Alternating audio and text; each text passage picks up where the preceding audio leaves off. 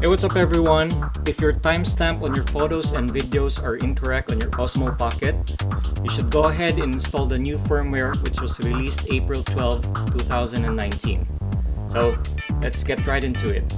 So yeah, as I've told you, there's a new firmware which is version 1.06.30.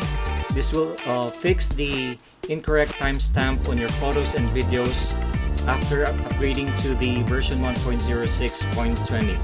So it is just approximately 99 megabytes, and you could install and download the new firmware once you connect your Osmo Pocket to the DJI Mimo app using your smartphone.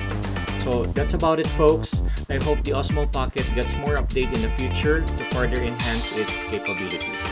Thank you. See ya.